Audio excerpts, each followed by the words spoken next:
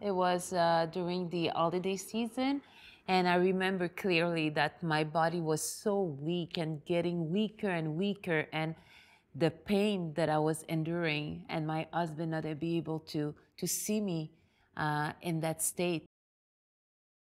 3:30 every day, I have to go inside this machine and receive those this like fire. And but at the same time, I had on me Monday to Sunday my chemio. I wouldn't I was not able to take it anymore, and I was getting weaker and weaker. I didn't see the light. I didn't see it. I was in a dark place, and I wanted to give up. It was very clear for me that there was no way I will endure any more pain. So that day, I called the Canadian Cancer Society. And the lady, she answered her phone and she listened to me. And I was so honest with her.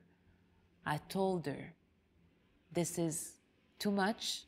I want to quit. It's over. She didn't judge me. She didn't say anything.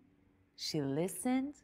I shared to her the guilt that I have of feeling that way because I had so much people around me taking care of me. She just listened.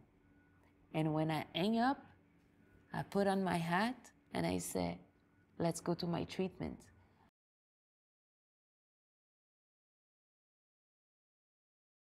Without that call, I don't know if it would be a today for me.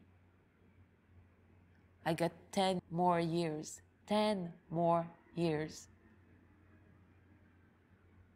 This is a big gift.